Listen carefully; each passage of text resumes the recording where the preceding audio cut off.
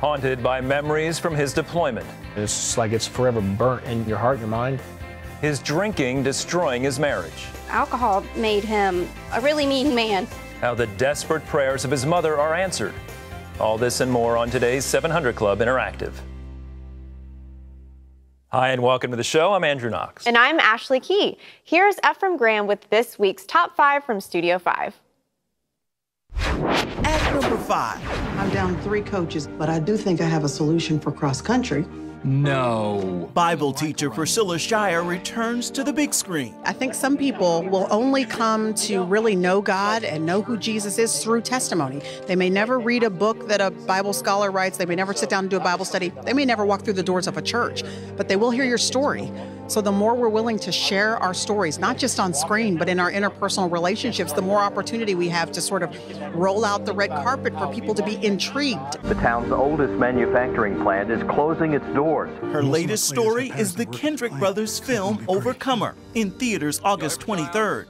Here's a Studio 5 sneak peek. Hey, are you here for cross country? Yes, sir. I had one girl show up and she's got asthma. Oh, you mean Hannah Scott. Do you enjoy running? It's really the only thing I'm good at. Why have a season with one runner? One runner matters. You give some very inspirational speeches to your players about stepping up under pressure and going the extra mile. Anna, getting faster. At number 4. Get a grip.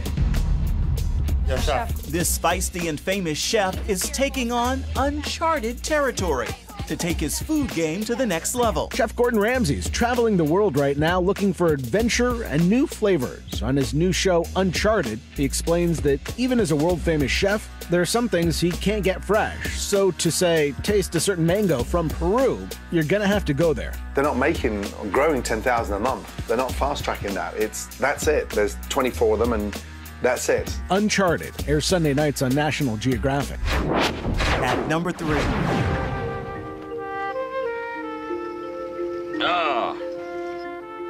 You are going to wait until you're 18, young lady.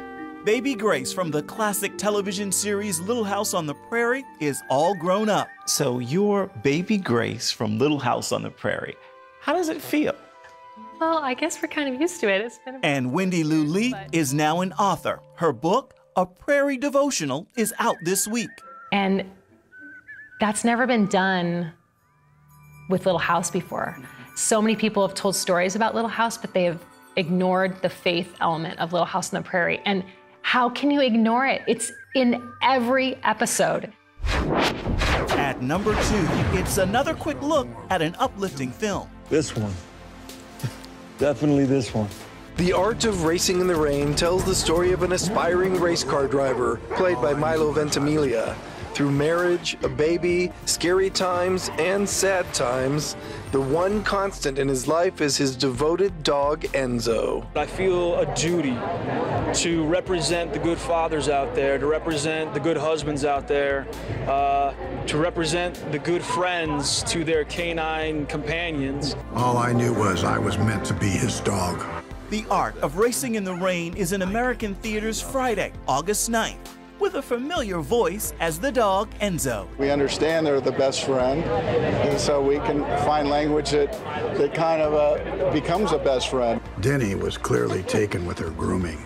She probably bathed every day for all I knew. At number 1. By the time I was 16, I had the attention of the NFL. Don't move! But I was accused of something I didn't do. The system doesn't care about me. But you didn't deserve what happened to you. I got clean. Brian Banks signed with the Atlanta Falcons back in April of 2013. The linebacker's football career, though, is short, and his journey long, filled with twists, turns, and a wrongful conviction. I was 16 the day my life changed for the worst. 16 when I became a product of the penal system. Banks is now executive producer of the major motion picture in American theaters Friday, telling his story with actor Aldis Hodge in the leading role and Sherry Shepherd in the role of his mom. Can you imagine what it's like seeing that child, that innocent child, taken from you and locked away with men who've done real crimes and can do real harm to him? All the mother ever wants is to protect her children. Wow, the Brian Banks movie looks very powerful. In fact, I've been waiting for it to come out because my two sons have been telling me, Dad, as soon as that movie comes out, we're going to go see it. Yeah, they're very interested. It looks great. It looks really powerful, and definitely. I got to see Overcomer already. Okay. And it is an awesome movie. Yeah, it's I've really heard. Good. What is your favorite, what was your favorite part? I don't want to spoil it, don't spoil it, but just about the end of the movie is very powerful. And it's just, it's hard not to cry during the scene, but it's so motivating and inspirational, and a lot of drama, a lot of humor in it. It's really, really good. Yeah. And I highly recommend it for families. My entire family was very, very engaged in it. It's a great film. Yeah, I love Priscilla. Anything with her. She's I'm just become quite yes. the actress. I know, that's awesome. She can do a little preaching too, as you A little preaching, a little acting. God uses it all. I love it. And I was quite impressed as we were seeing the clip of the Art of Racing film with the dog. You pretty quickly recognized the voice of the puppy, which was rather impressive on your part. Yes, I know. I'm excited to see the movie. I mean, I feel like any movie with a dog and just car racing tugs at your Oh, heartstrings, and I'm super excited to see. Are you a dog person? Of course, yeah. We have a 4-year-old hound named Charlie. Charles, when she's in trouble. That's awesome. Do you have a dog? I do. She's a little frou-frou dog. She's a Maltipoo. What's the name? Bella. Oh, nice. Very nice. She's beautiful, A lot of good movies out there. I know. I'm excited. Well, for more, check out Ephraim's weekly show, Studio 5. You can watch it on the CBN News channel or online at cbn.com/Studio 5. Well, this next story is super sweet. A Wilmington woman only wanted one thing for her 90th birthday: to be handcuffed and put in the back of a patrol car. Yeah, that one caught me by surprise a little bit. The birthday wish there to be handcuffed. A little bit unusual, isn't it? Well, local news station WWAY made it happen. They got it on camera. Oh, it's been on my bucket list to ride in the back of a police car handcuffed. So here I am. Dorothy Maloney says she could never imagine crossing this item off her bucket list. I had a incident in New Jersey where we were hit by another car and we had to get to a doctor, and the policeman said, I'll put you in the back of the car, and I said, oh, it's been on my bucket list. But Maloney's daughter-in-law Lisa says she was determined to make it all happen for Dorothy's 90th birthday. That's all she wanted in life was to was like, let's make this happen. Lisa joined the Wilmington, North Carolina Friends Facebook group asking for community help, and it worked. New Hanover County Sheriff's Office Deputy J.G. McDonald was able to make Dorothy's wish come true. I couldn't imagine. I thought, why is he here? Dorothy says this is one ride she will never forget. My hands, you'll get bruised a little bit, but otherwise, I can't get out of them. I know that. Oh, look at that. Oh. Quite the escape artist. 90 years old. That's hard to believe. She looks great. Good thing she didn't want to be tased. I wonder what it is about her that she had that birthday wish. It's interesting. Yeah. Do you have a bucket list? It didn't. I've already gone through that, so I'm good. How about you? I can't say that that's on my bucket list. I was never actually handcuffed in the back of a police car. But happy birthday. Yeah, definitely. That's awesome. Yeah. Well, switching gears, up next, a Marine returns home from the combat zone with a textbook case of PTSD. You're wondering what the guy out there is doing right now. You can't not just think that way. It doesn't just go away. It's just like it's forever burnt in your heart and your mind. We find out how this vet won the battle against the enemy within. Amazing story when we come back.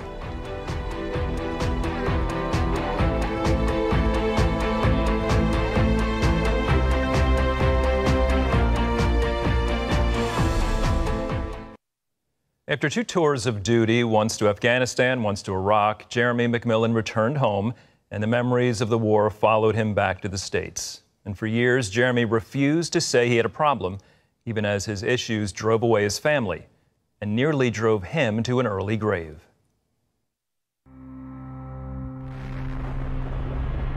Following the attacks of 9/11, over 2 million U.S. troops would be deployed to Iraq and Afghanistan in the war on terror. Jeremy McMillan was one of them. You've prepared for this the best that you can. You either learn or you die. The Marine served 2 tours on the front lines. Each time he came home safely to his wife Danielle and daughter Alyssa, thankful for the training that kept him alive. You're taught that you are the most fierce weapon on the battlefield, which is true because of the mentality. Your mind can make your body do so many things. But no amount of training could prepare him for the battle to come. Months after coming home from his second tour, Jeremy still couldn't escape the horrific memories of war. You're not sleeping. You're wondering what the guy out there is doing right now. And you're hearing the air go over, and you're hearing the bombs drop. You're hearing the vehicles and the tanks leave, and you're hearing people come in with the casualties. You can't not just think that way. It doesn't just go away. It's just like it's forever burnt in your heart and your mind. He went on to become an infantry instructor at Camp Lejeune. By now, he was drinking heavily, and paranoia was beginning to set in. I had noticed he scared easier. He was very jumpy. I turned on the light and he went to jump to find his gun. That was really, really hard on me. I couldn't go upstairs with people behind me. I didn't like having my eyes closed in the shower where I didn't know what was around me. From there, it only got worse, as even the smallest things sent him into a fit of rage. Alcohol made him a really mean man. I didn't want to be around it anymore. Often, Danielle took their daughter and stayed with family in Georgia. He would, say, I'm sorry, and, I will do better, and then things would be good, and then it'd just go right back. It was really a roller coaster. Because I was never wrong. And as long as you're not wrong, you can just keep going with whatever it is that you're doing, The one person Jeremy did reach out to was his mom, Sue, a Christian who always took him to church when he was young. When he would be telling me about hard times and how he felt at the time, then I would remind him, but Jesus came to give us abundant life. When God would give me a Bible verse, I would send it to him. Anything to help encourage him. But as he'd done for years, Jeremy still refused to admit he had a problem, even after he was denied re-enlistment in 2009 because of being overweight. I didn't want to change. I had convinced myself that people were against me and the bar life is where I belong, this is where I need to be. I had an excuse probably for everything. After the Marines, he started working as a government contractor. Then one day in 2012, he ended up in the ER with severe chest pains. But it wasn't a heart attack. It was a panic attack. You probably have a bad case of PTSD. I was like, no, I don't. I don't have that. I was in denial and I put blame everywhere but myself. So as long as you can keep that game going, then you don't have a problem. But with the panic attacks coming more frequently and his family looking like another casualty, Jeremy began to realize he needed help. I wanted to change my life. I wanted to turn things around. I wanted to start over. No, you're not. If you think you're going to somehow the next day you're going to quit, you're not going to quit. It owns you. Then in 2016, a year after being legally separated, Danielle filed for divorce. It was going to be the hardest decision I ever had to make was to divorce him. I remember just feeling extremely worthless, hopeless. There was nothing that I could do. Even then, Jeremy's mom refused to give up on her son. I spent a lot of time praying and fasting for him, and God revealed to me and said, I will heal him. So when Jeremy went home for Christmas that year, his mom convinced him to go to a church healing service. I don't even think I've made it 2 days without drinking at that point. Maybe this could be what turns it around. There, Jeremy and his mom went up to the pastor for prayer. He asked me if I was saved, and I said no. And he said, did I want to be healed? Yeah. I had to look down. I couldn't even look at him. And, do I believe in Jesus Christ? I said, yes, I believe in Jesus Christ. And do I want him in my heart? I said, yeah. And he's like, well, you have to ask him in your heart, And when he was praying for me, it's when, it was like I was like another person. Jeremy says immediately he lost all desire for alcohol and was delivered from his paranoia and PTSD. It's Christ, it's all divine. I knew at that very moment I was free. You can't explain the weight that just comes off you. So whatever that was gone. Now putting their focus on God, Jeremy and Danielle rebuilt their marriage. He now runs a barbecue business and still works with the Marine Corps as a contractor. I think we were doomed if God had not come into our lives. I mean, it would have been done. We would have been done. I don't see this life the same anymore. I turn to God before I turn to man. He has made me new. I have faith in that. Wow, the power of God to change a life, the power of Jesus Christ, the compassion and the love and the forgiveness, grace and mercy Christ has for us to transform our mind as we become someone in relationship with God through the work of the cross. You may feel a tension today after watching that piece. Pay attention to that tension of the Holy Spirit drawing you closer and closer to Jesus. That's what the Holy Spirit does. He testifies and witnesses about the truth of Jesus Christ, and today you may feel a tension as the Holy Spirit is drawing you out of your current lifestyle, out of your current doubts, and He calls you today. You know, in Revelation 3:20, Jesus says, I stand at the door and knock. And He's knocking today. Whoever hears my voice, He says, must answer the door so I can come in. Jesus will not force Himself on you. He asks for you to open the door to relationship with Him. And as we're in relationship with Jesus, He has this amazing way of transforming our thought process, taking our sin problem when we surrender. For Jeremy, it took finally saying, I've got a problem. I must surrender my life, my soul, and my sin problem to Jesus. That's that process of Jesus standing at the door and knocking. Jesus is still alive and moving and working today. You know, when He was on the cross, He said, it is finished. It is finished. He didn't say, I am finished. Jesus is still active and moving today.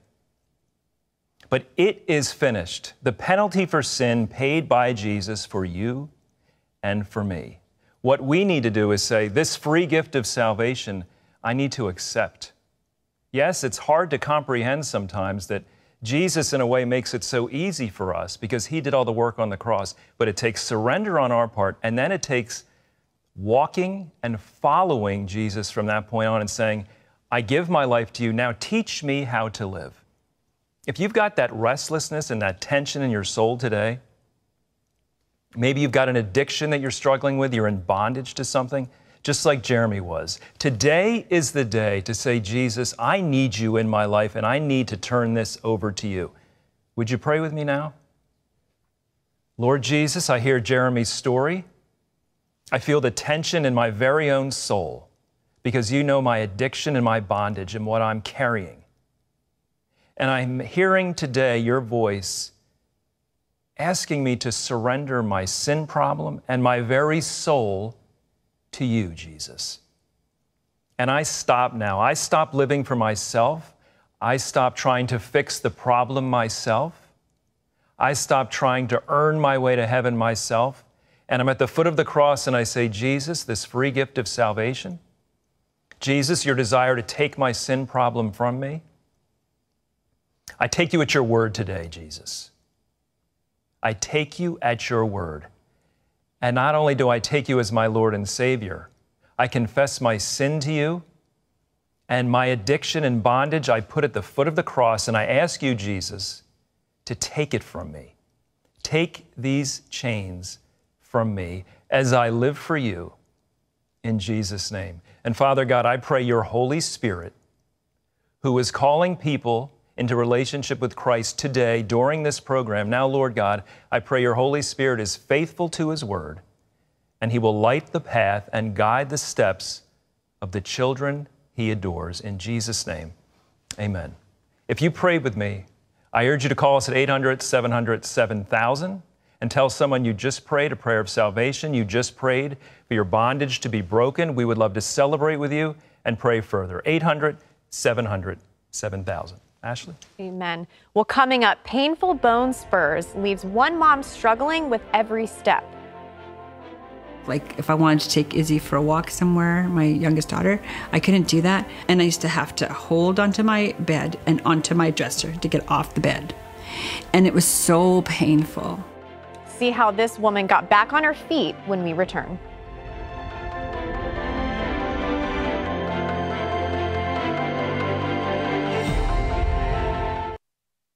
As the mother of 6 children, Virginia Bruno is a busy woman, but 2 years ago, she was sidelined with bone spurs in her foot. She spent her time hopping and hobbling along and crying out in pain with every step. No matter what she did, she couldn't find relief. That is until she heard a word for her on this program. The summer of 2017, we were doing a lot of activities outside, my family and I. I began to develop this ache in my foot. I had a foot spur, was what the doctor had said. I couldn't go playing outside. I couldn't go for a walk. Like if I wanted to take Izzy for a walk somewhere, my youngest daughter, I couldn't do that. I couldn't even go into the mall without, using a cart to lean on. And I used to have to hold onto my bed and onto my dresser to get off the bed. And it was so painful. Like it was extremely painful that I just almost cried sometimes because it was so painful. I was in desperate need, and the Lord knew it. I started to pray and ask God, take the pain away. So I'm laying on my couch, and I'm in much pain. I was watching the 700 Club. I don't miss the 700 Club. It's an awesome show. They were just about to pray. And I said, oh, Lord, let them say something about feet. At that moment, I think it was Wendy. She says, yeah, God is touching feet right now. If you've got anything going on with your feet, just put your hands right there. God is healing you. I was like, what? That is mine. I claim that is mine. And I just said, thank you, Jesus. And I thought, okay, I'm just going to believe you for that, right? So, and then the next day when I got off the bed and did not have to hang on to anything to get out of bed, I was so happy. My foot was able to bend, and I was able to do things that I couldn't do with my foot before. I am so thankful, so thankful. He is so awesome to us, like my whole entire family. He has shown himself so faithful over the years. When you pray for something and you pray to him, he stands by his word to perform it, the Bible says, and he will do it. You just have to believe it. Amen. Amen. What she said, you have to believe it. Believe and receive God's healing for you. Whatever your need is today, Andrew and I are going to pray. And what I want you to do is I want you to lift your hands out to receive your healing, your blessing, whatever that is. Or you can put your hand on whatever area that you are in pain right now. So join with us in prayer. And before we do, here's a little bit of an encouragement for you. It says, by Jesus Christ's stripes, we are healed. Because he took the whipping, he took the torture, we are healed. How amazing is that? That's proof that there is a loving God and he wants you to be healed. So just receive it today. So join with us in prayer. Father God, I just thank you so much for every woman and man watching this program right now, God. Jesus, I thank you so much for what you did when you were here on this earth, what you did on the cross. Thank you for the resurrection power that lives inside of anyone who believes in you. We lift up the needs of the audience today, God, and we just say, touch, Holy Spirit, touch.